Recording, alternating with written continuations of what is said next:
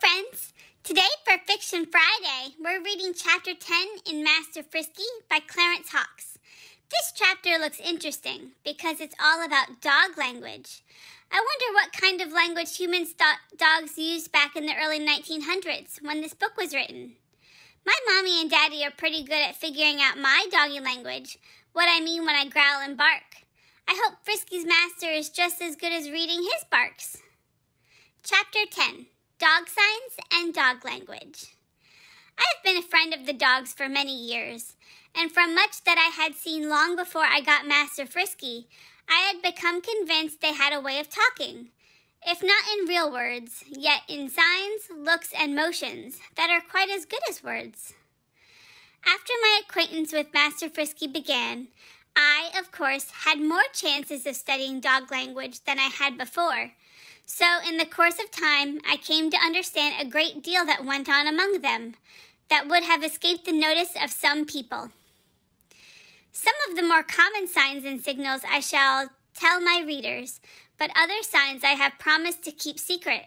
For, as Master Frisky says, if folks once knew the dog language, that would be an end to all of their secrets.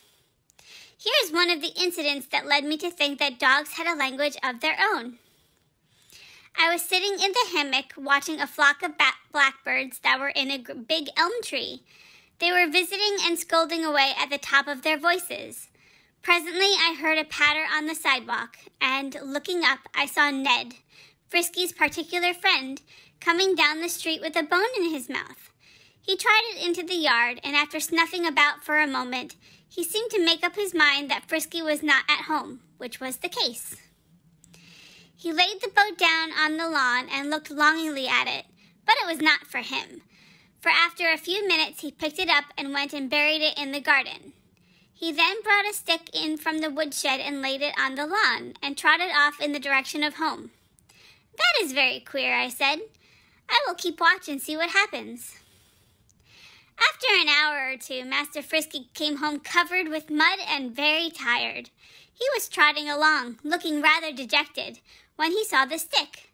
He went up and smelled it, and gave a short, delighted bark, and then trotted with head up to the corner of the garden, dug the bone up that Ned had buried there, and in less time than it takes to tell he was lying by my side gnawing it. "Well, if that doesn't beat all," I said. The stick was a letter that Ned had left for Frisky, and if it had said upon it, "Dear Frisky, I have left a bone for you. It is buried in the northwest corner of the garden," the meaning would not have been plainer. Now I will tell you some of the most common signs and signals in the language of dogs. For these signs, they depend on their ears, eyes, nose, paws, and tail. Also, barks, growls, whines, and grunts are brought into their language. They also use sticks, stones, bones, and prints of their paws to tell their friends different things. When one dog goes up to another and sticks up both ears and scratches with his hind feet, he means, "Let's play." And directly you will see them go tearing away, chasing and tumbling over one another in the most excited manner. When two dogs go up and snuff noses, and at the same time wag their tails, they mean "Good morning." When a dog sticks up both of its ears and stands perfectly still, he means "Hark! I thought I heard something." And when he has located the sound, you will see him trot off to find what it is. When a dog puts one ear up and the other down, he says, "It is very queer. I don't understand it at all." When a dog draws down his lips until his teeth show all the way around and gleam white, he says, "Go away. I don't like you. Take care or I shall bite." But when he opens his mouth and shows his teeth, and at the same time wags his tail, he says, "I like you, let's be friends," and then you almost expect him to laugh, he looks so good-natured. When a dog stands still and holds up one paw, he says, "It is very interesting, I wonder what it can be."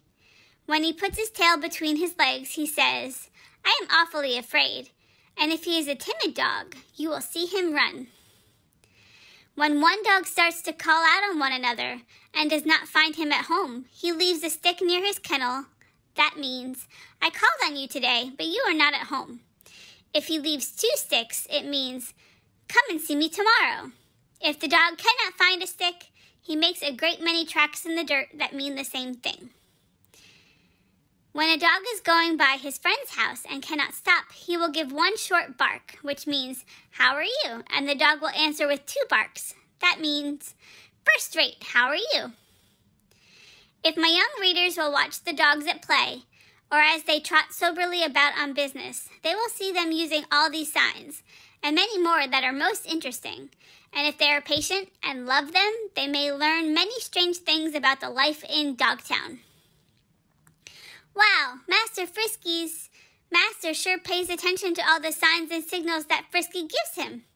I'm not sure my mommy and daddy know all that much about the way I talk and communicate with other dogs, but they're learning. I teach them every day, whether befriending other dogs at the dog park, or on the street, or at daycare with my friends, or even my talking with them, because they are like dogs themselves. They are my pack, and should be made to understand me. They do pretty well, though, and their favorite times are when they are sad or needing a snuggle and I cuddle up to them. That they understand most plainly. Well, that's all for today, and Master Frisky. Join me next Fiction Friday for another chapter, and be sure to check out my channel on Monday for another fun Music Monday song. Thanks for hanging out with me today. Bye!